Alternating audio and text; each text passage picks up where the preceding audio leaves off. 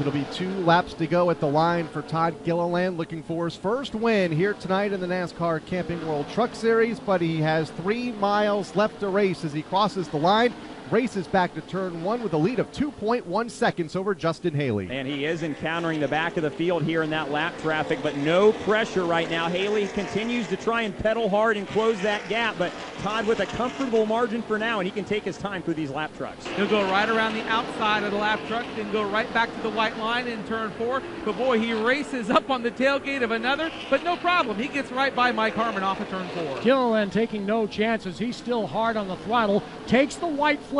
One more lap for the 18-year-old Todd Gilliland. He's smoothly down into the first corner, right on that inside white line, smoothly through the apex, and now off the second corner. Haley has closed the gap further still. Gilliland may be slowing. Here comes Haley down the backstretch. Trouble for your leader now. Justin Haley getting by your leader. Todd Gilliland falling back as Justin Haley takes the lead in turn 4. Off of turn number 4, Justin Haley comes off the corner as the leader and takes the checkered flag. He'll win the JAG's Medals 350 and will punch his ticket to the Homestead Miami Speedway and the Championship 4 in 2 weeks.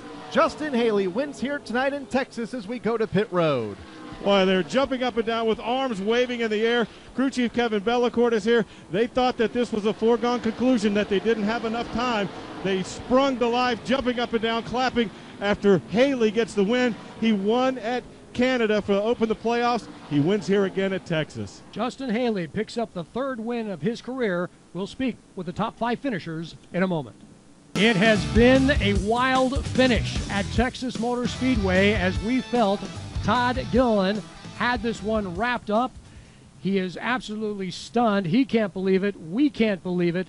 Running out of fuel pressure down the back straightaway and handing the win to a hard-charging Justin Haley. John Hunter Nemechek, have you been in this position before, running out of fuel in the lead? I have. Actually, Chicagoland this year, we had that race locked up in the NASCAR Camping World Truck Series. And Bristol had that race locked up. We dominated the whole race. Ended up having a fuel pickup issue.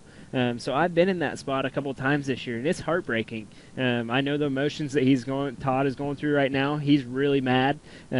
He's not really going to know what to say. His emotions aren't there intact. I mean, he's 1 lap away from winning his first ever NASCAR Camping World Truck Series race, and the first one is definitely the hardest one to win. Let's go down to pit road and hear from some of the top finishers with Hannah Newhouse.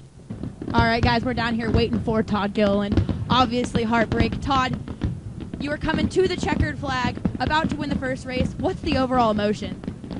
Disbelief.